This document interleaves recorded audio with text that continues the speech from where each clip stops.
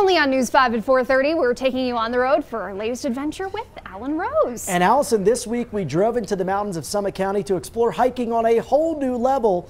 Check it out. Since moving here in 2019, snowshoeing is something that I've always wanted to try.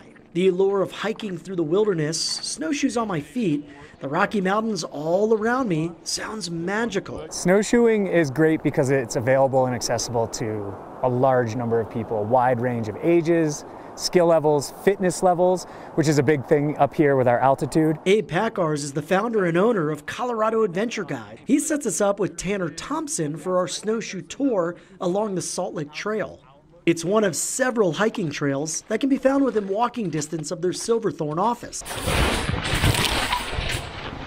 Our 2-hour tour is a nice introduction to the sport. This is that friendly middle ground. Packar says that for vacationers, it can be a nice alternative to spending all of your time on the slopes. It's great for families. We have young kids who come all the time. We've even had groups pull toddlers or kind of infants in sleds. We're treated to a near picture-perfect day on our visit with bright sunshine and firmly packed snow. This makes navigating the trail system a little less challenging.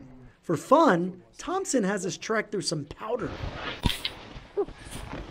That'll get you gassed much more quickly. A little fresh pow-pow on snowshoes. Back on firmer ground. When in Rome, right?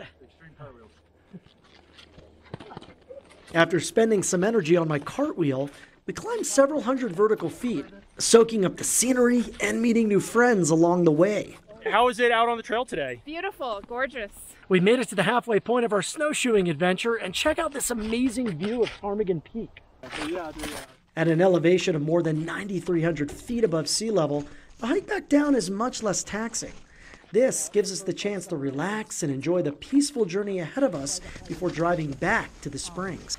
Yeah, this is nice. And it really was nice. Now, in addition to snowshoeing, Packers tells me that Colorado Adventure Guides offers a wide variety of winter and summer activities, such as ice climbing, backcountry skiing, and mountain biking. And you can also rent the equipment through them and plan your own high country adventure. For more information, you can visit our website, KOAA.com. And the great thing, like you said, is it really is accessible to so many people. I mean, I think of someone like myself, I mean, like skiing, snowboarding, that's off the list, but I mean, snowshoeing, if you like hiking, just put on some shoes and there you go. I think so. I know the knee injury holds you back from some of the high octane sports, but this, especially if the snow is packed, it really wasn't much different than hiking. Yeah, not too bad. All right, Alan, thank you. We'll be